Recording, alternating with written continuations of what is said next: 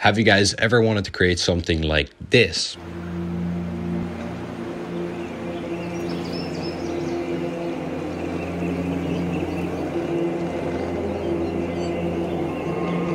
If you've ever been interested in creating huge, crazy landscapes or large scenes in general in Blender, I hope this video covering my workflow, kind of like a tutorial, will help you guys and give you guys super valuable lessons on how to manage huge scenes like this. In this video, we're not only using base Blender. This video is definitely using tools that are somewhat industry standard or at least are paid add-ons. In this case, I'm using SpeedTree, I'm using Gaea for some assets, and I will be using GeoScatter for most of my scatter work. Please don't be dissuaded just by the fact that I'm using some other softwares rather than base Blender. I still feel like this video has a huge value for anybody in the Blender space, just to look at my workflow, perhaps take a few lessons away from it, be inspired by it. I mostly think the lessons you take away aren't necessarily tied to the software or programs that I use. You can apply, of course, my workflow or your own workflow modified by this video to any products that you use. It's mostly just a video covering on how to handle huge scenes in Blender, but could also be Cinema 4D, for example. Before we start with this workflow tutorial, whatever, I want to give a special shout out to, well, my own pack. A classic mountain pack. Hey guys, Joe here, friend of the show.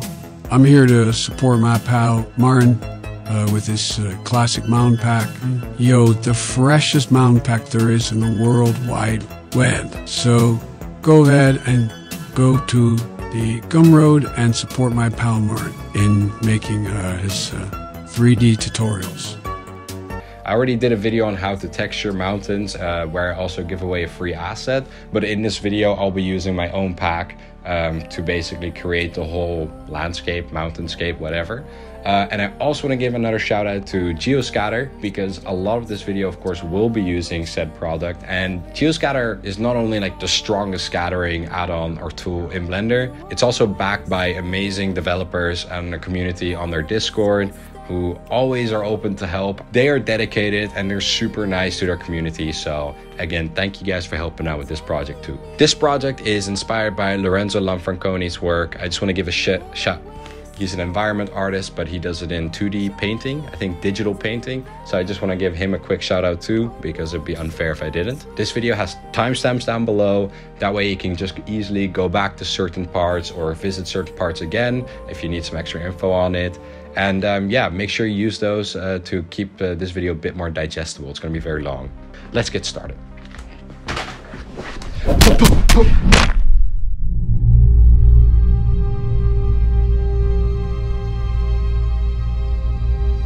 Hey, you're finally awake.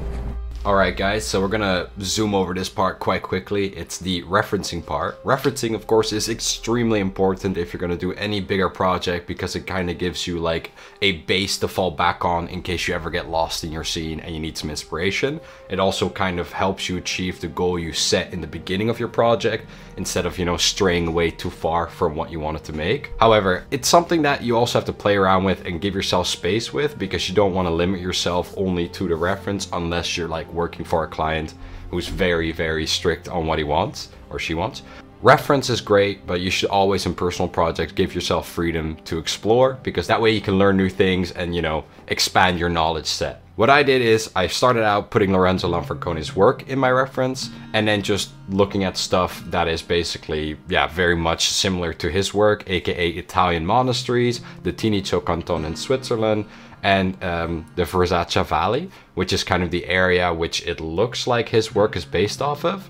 But then I expanded into looking at the Valais canton for the mountains, because I wanted to get more alpine looking mountains myself. Another big step in referencing for me is referencing the foliage. So what I do is I go to iNaturalist.org. It's a website where you can find flora and fauna based on a certain location. So I actually chose the Tinicio canton and I look at what kind of flora lives there, and then I can basically choose whatever trees, whatever plants I think would look good in my scene. What I do is I basically choose the trees and plants that I have models of, but two, I also really recognize. That way you can really create a sort of backstory to your scene. So let's say I've been to the Alps a few times and I really recognize this one flower I've seen on the slopes. Knowing that that flower grows in this area, I'm for sure going to add a model of that flower to this scene, because I know it will instantly give other people who have been to the Alps that recognition, so they could basically in their head already figure out where this is supposed to play out. What's also nice about iNaturalist.org is that it gives you reference images of those plants in those locations. This is very important because, like, let's say a Scots pine. A Scots pine in the Baltics is not going to look the same as a Scots pine in the Valais canton. One is in like a swampy marshland in the lower regions, you know, and the other is on a mountain slope. The environment's going to shape that tree differently, so it's very nice to have reference that actually shows how the plant grows and develops in said environment. So yeah, for sure use iNaturalist.org to get reference on all the flora and fauna in the scenes you want to scatter. It gives your scenes a level of realism, and it also just really helps in like establishing where your scene truly takes place, or you know, what it's really based off of. Because I find too many times people just take a tree model that kind of looks, you know, like a tree and just plop it down. If you want to be more, I guess, true to real life, it's always nice to take that extra step. At the end here, you can see my whole reference board. You can see I have the Tinicho Canton, the Versace Valley, I got Italian monasteries listed out, and then I have trees and plants listed. That way I have just a great base to fall back on. So yeah, definitely before you start any 3D process, just gather some reference so you can like build up your inspiration, build up your idea better. And yeah, great way to start. So now we're going to start with asset creation. Asset creation is something you want to mostly do before you actually start working on your scene, but it's understandable that not every single asset's going to be fully done before you start composition and layout. In my case, I just focused on the main subjects of this shot that I knew were going to be the focus points. That was the mountains and the monastery. So this terrain is not for the actual final image. I decided to use the classic mountain pack, which I created for this scene. I actually decided to use that. And of course I can't give away the secret sauce because I'm selling that pack to support my channel. So yeah, you'll have to figure out how to make those style of mountains yourself. But these mounts are also really good looking, and I'll be giving away this height pack or height map, whatever, Tor file for free. You can use it in Gaea. So yeah, let's talk about how I created this one. It's a really nice mountain range for basically any type of valley use, I suppose. I will also be giving away the Tor file that you can use in Gaea if you have Gaea yourself. Now let's start, yeah, from the beginning. So on this terrain, I used a range node. Range is just basically a whole mountain range altogether. So a base range node is more like this. However, what I got is a lot more, let's say, smoothed out and larger features rather than like smaller features. You can see I turned the scale down. I basically turned all the sliders down except for height. Then I used a gradient node to kind of slope my height with an embed node. So as you can see, using an embed node really created this sloped height map where you have a really nice valley or lake area or whatever.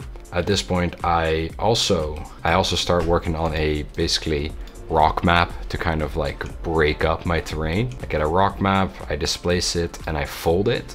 So I get a really sharp, stratified looking layery effect from that. I also make sure I get a height mask so I can mask out, you know, sediment areas, blah, blah, blah. Now I fold my terrain, and you can see what that does. I recommend everybody use the fold node and the stratify node to just, you know, get some really nice looking mountains, and here you can see the effect. I normally keep my range from 30 to 45%. Of course, you can change your angle to see whatever angle fits your mountainscape, but for me, I really like this. It gave me this really nice triangular shape on a lot of the mountains. All right, so we add a valley node, which basically introduces, how do you say, a little sediment, I suppose. Erodes the valley areas of your mountainscape. So you can see that kind of lowered it all. Then I add a shear node. I'm not too sure what shear does. I think it's more folding, but like on a smaller scale, I suppose. Here I start working on outcrops. I think this is another shaper. I'm basically shaping parts of my terrain. So you can see I'm just creating a sediment underlayer, as it were. So I want to have a very sedimenty bottom and like a very rocky, peaky, you know, that kind of effect. So this is a very sedimented mountainscape. This is probably what you would see a lot of people create because they don't really mask stuff out. But we have this very strong, rocky, you know, rugged terrain over here that's just been combined with this, you know, rocky node that we created. So you can see this is very, very displaced, very detail rich. And we are going to combine that again with a height mask, basically masking out rocky areas and sedimented areas and combining them. I think I went a bit strong. I would even probably lower this a little bit because I like the rocky areas a lot. There we go. That's a lot more strong and pretty looking. So as you can see, I now have masked a sedimented area with a nice rocky, rough, you know, really strong area with lots of detail. I added a sea node just because I wanted a big lake in my scene. So, you know, having a sea node kind of just flattens out a certain area and does it nicely, makes sense. Added rivers because I wanted that erosion running from the mountains into the valley, into the lake. It really, yeah, does a good job of that, and it gives you masks for future texturing. And at this point I start my texturing process, which on this mountain was very simple, so don't recommend doing what I did. I use an arboreal node to mask out where trees will be, which is of course really nice to use with GeoScatter. So I just make a little mask and I export that. And yeah, if you have Gaea, definitely go down in the description and check out the Tor file and play with it. I mean, yeah, I think it's a really fun, nice little mountainscape. So yeah, absolutely go ahead. It takes forever to load. There we go. Oh, look how detail rich those peaks are. If you want, you could always add a snow node, I suppose. Like right now, this is more like a really dry, arid mountainscape, especially up here. It's a bit thick, but I really like the snowfall node to kind of sort of create sediment as well. It could be grass, could be snow, could be all kinds of stuff. But let's lower it a little bit. Let's see what happens. Yeah, like that. This is really cool. Absolutely enjoy this Tor file. Alright everybody, we're going to quickly cover the building modeling. I'm not an authority on modeling in general. I am okay at it, but that's it. I don't use any special add-ons. I'm not like an asset creator. So I don't believe that my input here is like more special than other sources. So at the end of this, I'll link you to a few videos that will explain everything better and more thoroughly. So I start out with snapping enabled to create the base shape of each building. I make sure to keep an eye on the scale to make sure that the building is, you know, proportional. It isn't like hundreds of meters big. It's, you know, 8 meters tall or that kind of stuff. And that doorways are, you know, around 2 meters tall. Just simple stuff like that. When the base shape is created, I add loop cuts and then inset stuff and then extrude, but then inwards. That way I can easily create the shape of windows in this square building. When that's all done, I can add loose details. This means like window bars, shutters on the windows, drain pipes, and roofing. I can just add those objects loosely to the base square, basically, that the building is based off of. I'm not actually going to make sure it's all in one object. I'll just use separate objects to add little details on top of this base shape. For the roofing, you can often choose to use a texture and you'll be fine. However, when you are going to be close to a building, or let's say in medium to close range shots, you'll see that it's a flat texture if you're in a wrong angle. So you're better off using an actual 3D geometry roof tiling instead of a texture. To do this, just get one single tile object, use an array modifier to first array it in a big line, and then use another array modifier in the other axis to actually create a plane. Just create a huge plane of roof tiles. Then duplicate that so you don't actually lose that singular roof tile. Once it's duplicated, apply the array modifiers. This is destructive, so that's why you duplicate it. Once you've applied it, put this huge plane of tiles on top of your building's roof, and then use a Boolean modifier to cut out the shape of the roof so it actually aligns. You can then use a separate roof tile that's like on the edges of corners and the peak of the roof, as it were, to hide this cut basically.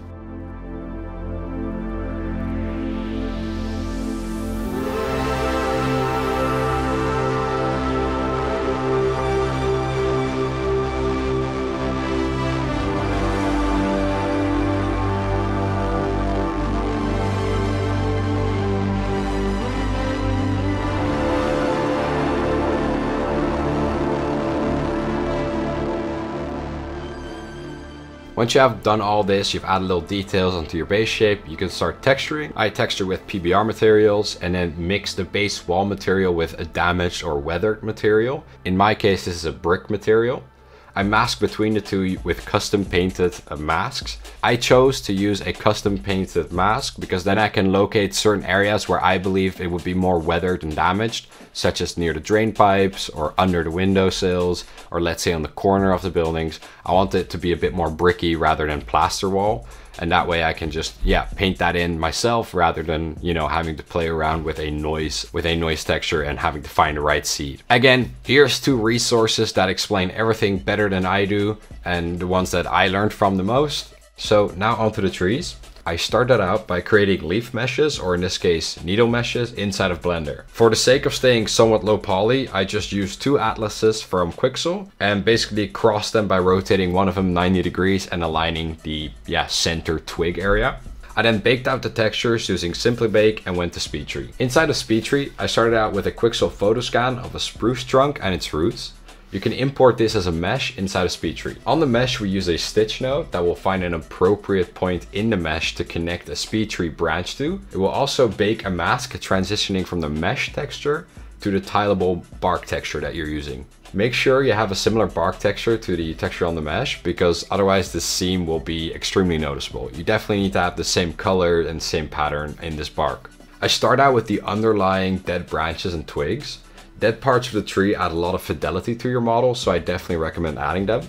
You can see I'm just layering on the detail on these dead branches, as they have no needles on them, so you'll have to make them look quite good since they aren't hidden. You can see I only have these dead twigs near the bottom of the tree. This is to save polygons, keep detail on the lower areas of the tree, and realistically, of course, the lower parts of the tree are older and have more shade, so you have more dead branches. Now I add the big branches. Now you can see I shaped them based on the height location on the trunk. The lower, the larger, and also have more gravity, so they're getting pulled down more. While the newer branches on top are more grown towards the sky still because they're shorter and younger. So I add twigs coming out at sideways angles from these main branches, and from these twigs I will add my needles. So you can see I add my needles in the form of fronds, not leaves. As my needle mesh is basically a small twig with needles already attached to it in this like atlas. So yeah, a frond mesh is more suitable than a leaf mesh in this case. So anybody who knows SpeedTree knows when you add fronds, you normally add a invisible twig mesh and then you add the frond node on top of that. And this frond node is the one that you give your needle mesh and needle texture. So you can see in this first layer of fronds or needles, the tree is still very empty, so I add another layer. So another layer of twigs that I shape, and these ones are longer and flow downwards more due to the weight. And from these, I will connect another layer that sprouts out of it. I do this because needles often have a sort of trident shape. So you have one main needle, and then around the middle of the needle, 2 other needles come out sideways. So you kind of get like a trident shape coming out, which is what I'm kind of doing with this extra layer of needles. At the end here, you see me adding yet more dead branches on the bottom of the tree. Same process as the upper ones.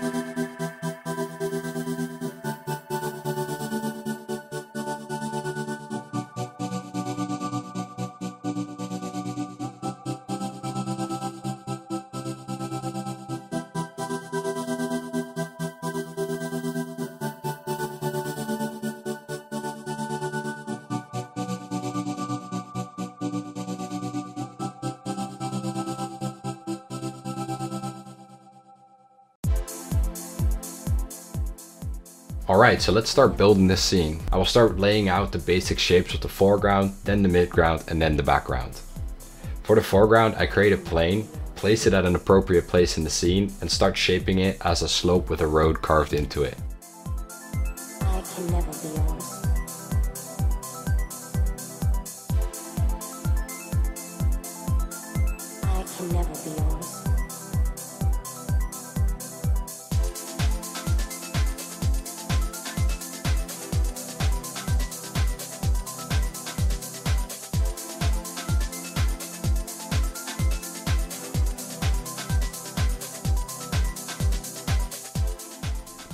After I create the basic shape, I add a multi-resolution modifier and begin sculpting in some basic detail.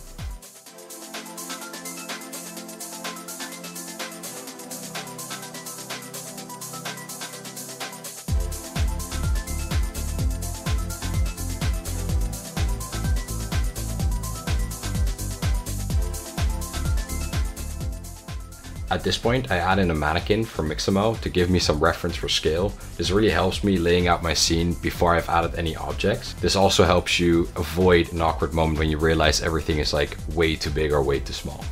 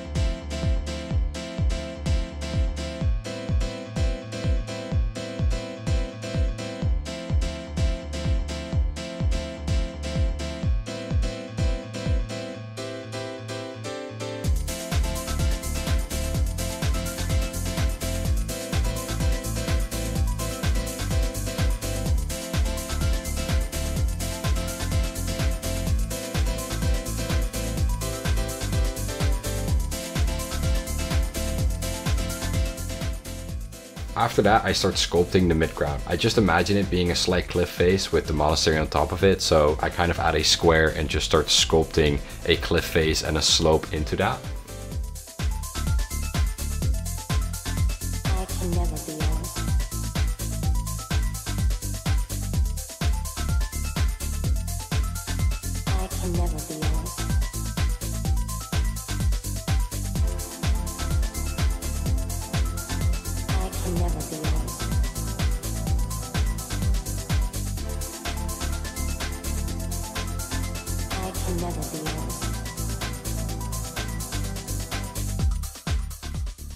After sculpting, I start placing my monastery and move things around until I'm happy with the general layout.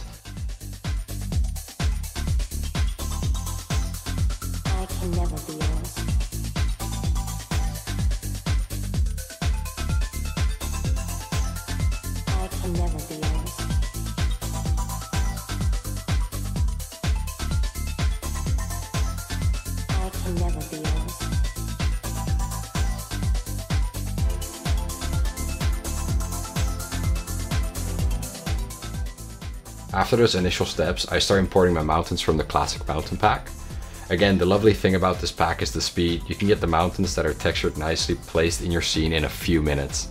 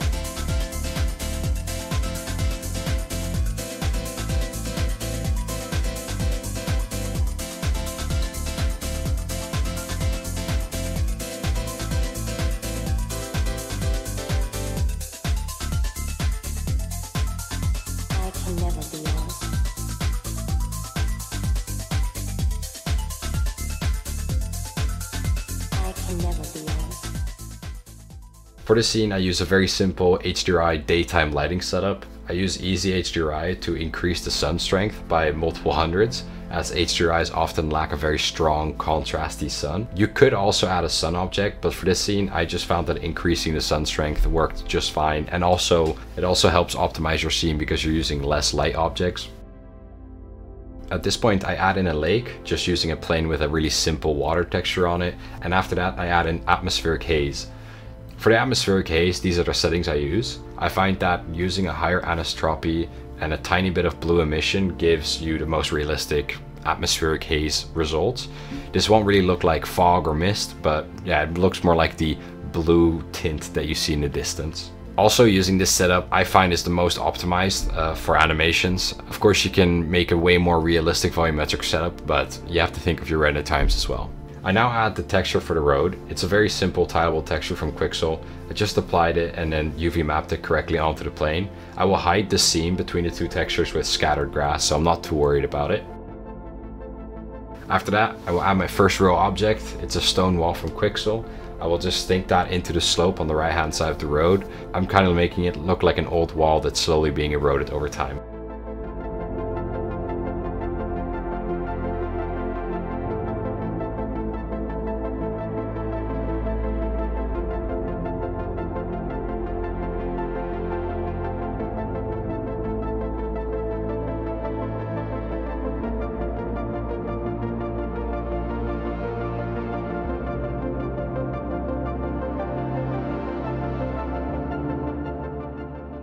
Before I call it quits on this chapter, I make sure to texture the cliff asset that the monastery is placed on, and then I sculpt one more cliff asset that will be placed behind the monastery.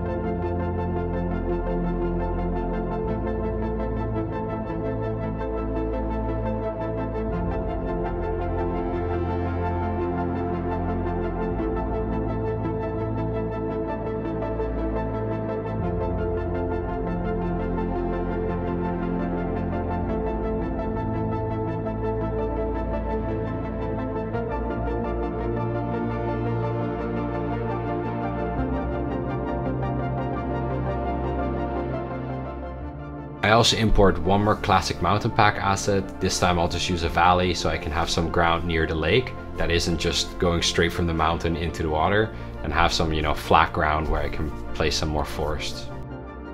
I can always change things later, but it's good enough to start scattering and kind of getting a look for what the actual scene will start looking like in the end. So yeah, everything is very flexible while you're working. So time to jump into the scattering, I suppose. Alright, so for the scattering I use GeoScatter. GeoScatter gives you insane levels of control to create intricate scenes with thousands if not millions of instances. You have endless control to create custom biomes and a lot more. If you are watching this or you have watched this and you really want to pick up GeoScatter, then make sure to use my referral link down below. The folks who developed this add-on saw my work and were kind enough to offer me a referral link to support my channel and future content surrounding scattering. So if you want to pick up an awesome add-on and support my channel, then definitely use the link below. In the future I will also do other videos purely focusing on GeoScatter, where I go through all the techniques and settings that you can use and what is like optimized and what can maybe slow down your scenes. So yeah, I will go into this add-on a lot more in the future. To start off, I use GeoScatter, select the plane that I want to scatter on, and then select the trees I want to scatter. Then I use the manual scatter option to quickly draw in instance trees. Now you can see that the trees are way too large, and that's because I didn't apply the scale on the selected plane. You should always apply the scale and rotation on objects that you're scattering on top of, because otherwise, you know, you could have some problems such as massive trees or rotation that's not aligning correctly. After I apply the scale, I see that my trees are rotated due to the slope, so I quickly head into GeoScatter's rotation settings and apply align normal, and then lower the tilt angle on the random rotation. After this, I quickly head into the viewport to check out how dense the trees are and to see how many more I need to scatter. I go back into manual mode and start drawing in way more trees. Now you can scatter with scatter layers and then tweak density and locations with masks and numbers, but I'm a huge fan of the manual scatter mode because it gives me all the control I need for these smaller areas, and I feel like a 3D Bob Ross. Manual scatter also feels lighter on the scene. I don't know if this is an actual thing. I will have to do some tests in the future. In GeoScatter, you're also able to add multiple objects into a collection and then have a single scatter layer be scattered on multiple objects. This makes it a lot faster, and I don't constantly have to select different objects and then make new scatter layers for them. I can just have one scatter layer that is used on multiple objects.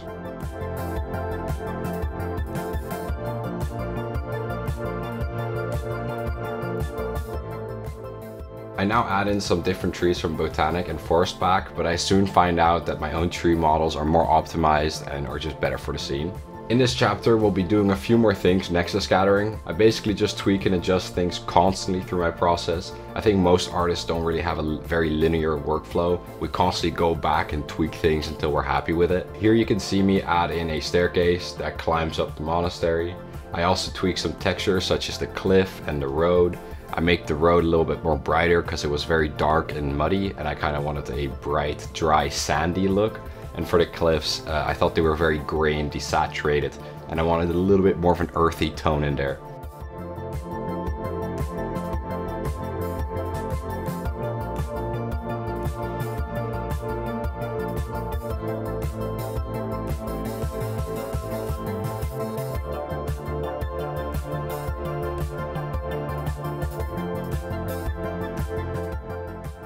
Now I added my own spruce tree model and I texture it inside of Blender because the material setup SpeedTree provides is just really not good. It looks really bad. I use a noise texture in the bump to hide the seam between the root and the trunk because these two textures are of course stitched together with a little bit of a mask, but in the bump and normals you can still see that stitch. So if you then just add a noise texture over the whole model in this bump, then it really hides the seam a lot better.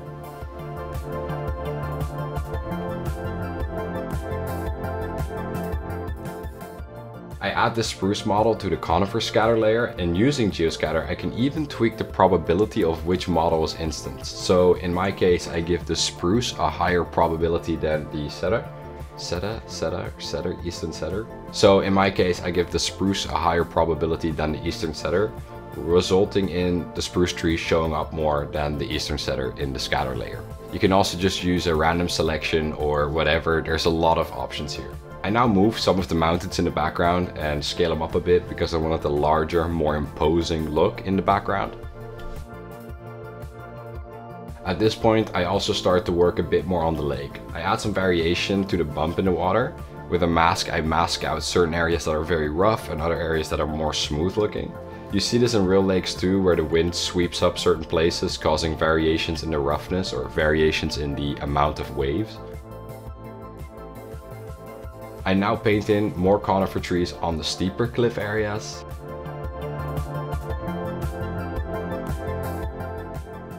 At this point, I load my Cliff Scots Pine model and place it on the edge above the monastery. I changed this model to an updated one later in the process. That's why it looks different right now. After that, I create a third layer for trees with more pines that sit on top of the cliff. I just play around with what trees will grow here. And eventually I settle on spruces and Scots pines living in this higher area. Now I start appending all the objects for the more detailed scatter layers.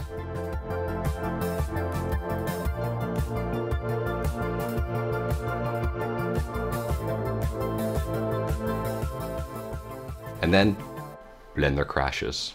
So I treat these hoes the way I treat them. I start out with my first normal scatter layer. These will be the shrubs that cover the midground. I use GeoScatter's abiotic settings such as elevation and slope to mask out where these shrubs will grow. Then I use a noise pattern to mask out certain sections of these shrubs.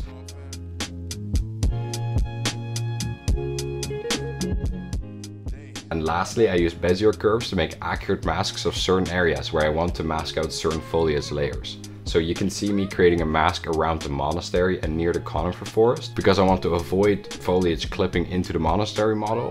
And I also think that conifer forest floors are a lot more dry, so I don't want a lot of foliage growing there. Then I add another scatter layer with ferns that will then fill up these empty areas where I remove the large foliage with these masks. At this point, I select all my rock and twig models and create another manual scatter layer.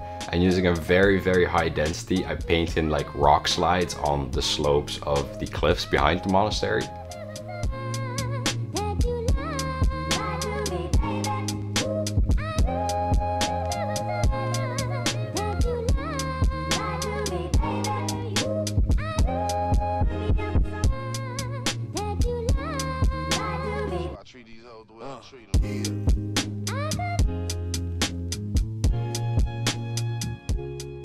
For the foreground, I will use even more manual scatter layers. I start by manually painting in the grass on the road and on the sides of the road.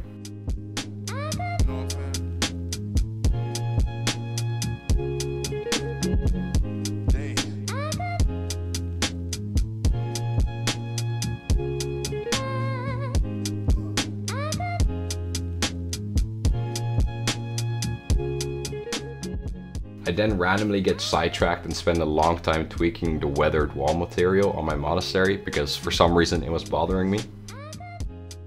After that, I just quickly set up a grass field using a regular scattering method, and I play around with the grass shader. Again, I go more in depth on like large grass fields or large grass scenes, I guess, on my Patreon page. So yeah, that's where I go more in depth on that kind of stuff. Now, I have to apologize as I missed recording the layer of foreground trees, but this was just easily done by selecting the broadleaf tree species I had loaded in and just manually scattering them around the edges of the foreground plane.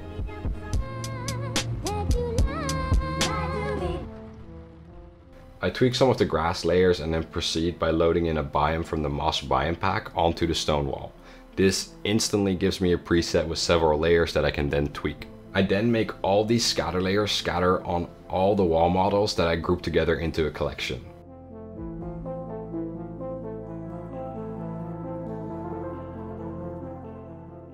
To add a fence, I took a Quixel model and then used GeoScatter's chain brush inside of the manual scatter mode to easily draw on a fence that connects correctly.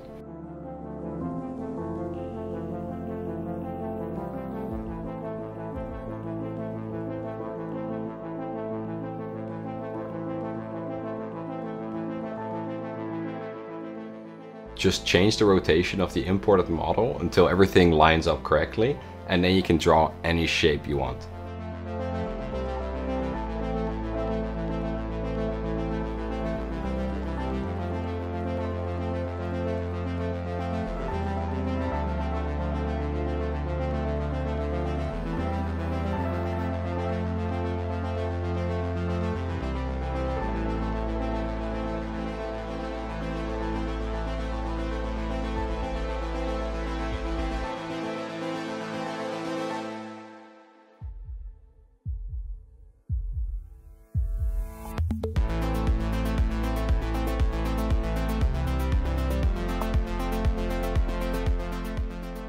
I then create a Bezier mask to mask out the moss from my wall in sunny areas. I don't think moss would grow in very bright, dry sun, so yeah, that's why I did that. Now I start manually placing my own spruce trees near the camera. I want the shot to kind of exit a forest and then move into a mountain meadow.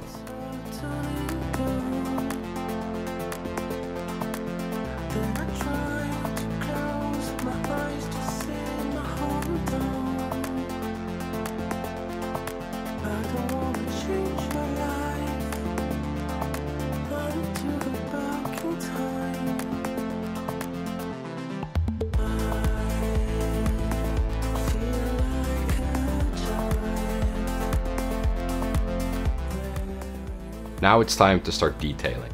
I just select different species and then manually scatter them all over the foreground, pretty much repeating the same process for each species.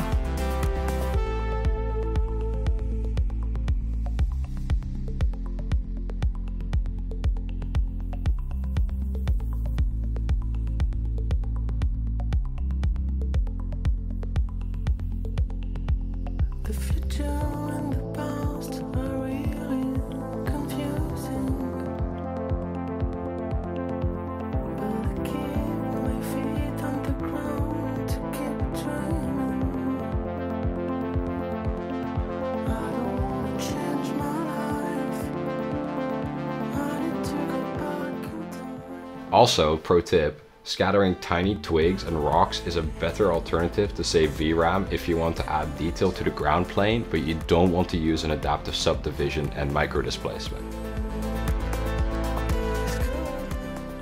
After all that, I start scattering foliage on the monastery to blend it in with the environment.